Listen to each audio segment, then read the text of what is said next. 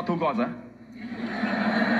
Same God, all right? But the name Elohim is the one in charge of the earth, the one in charge of weather, the one in charge of the earth and the riches and the movement of the earth and world, earthly events, everything. That's Elohim.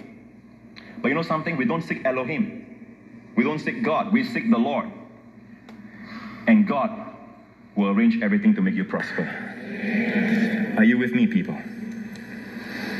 You can say it like this: Elohim is the hand of God. Yahweh is the heart of God. If you want to get to know someone, you spend time with the person, getting to know his heart. Because his hand will move when his heart is moved. Oh, you didn't hear me. I said his hand will move when his heart is moved. And you know something? The heart moves us. The heart moves us. Jesus had compassion on them, and then he stretched forth his hands and healed the sick. Okay, are you with me? Oh, this is getting exciting. So look at the name Yahweh in Hebrew. You know how you spell it, right? From right to left, like Chinese. Hebrew reads from right to left. Say Yud. Say Hey. Say Vav. Say Hey. Yahweh.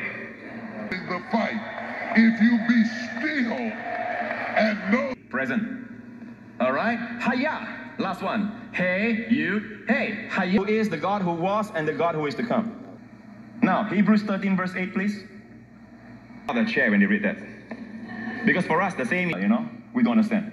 First sessions, the first couple, especially on something like this one, are going to be a little bit rough. You're not going to like what you see. I still get the biggest kick. I mean, this happens every week. He runs in. As long as you act like you don't run out, you don't. Comenzaron a ver una diferencia. Uno de tus testimonios de personas que has visto. From Yah, you have Yeshua. Whose name is that? All right, the short. Some of your names have Yah in it. Yeah. Okay.